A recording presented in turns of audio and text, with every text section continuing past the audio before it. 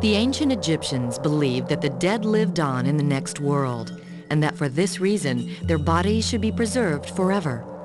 They believed that the body would serve a person in the next world, and therefore spent much effort in developing methods of embalming, or keeping the tissues of the body from decaying.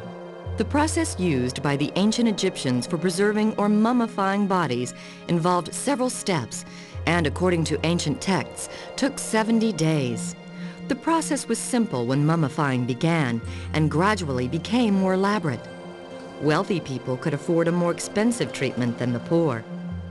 What follows shows how the bodies of wealthy people were mummified after about 1750 BC.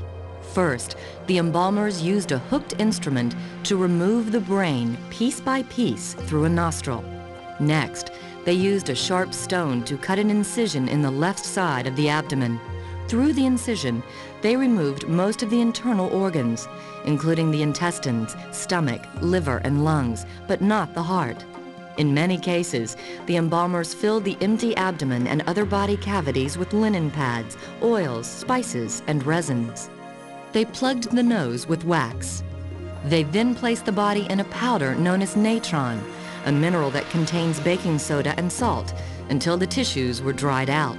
Finally, the embalmers wrapped the body carefully in many layers of linen bandages and placed it in a coffin. Sometimes there were 2 or more coffins, one inside the other.